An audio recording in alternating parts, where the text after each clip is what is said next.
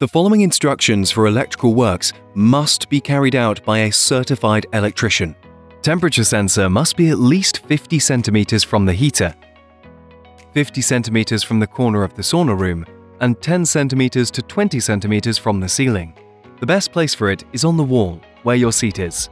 Connect the two temperature sensor cable wires to the connector.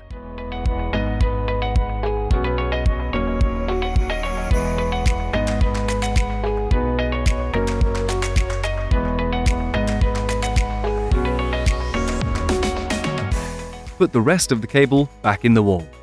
Install the back of the temperature sensor body to the wall, just above the cable hole, using 2 screws in the set.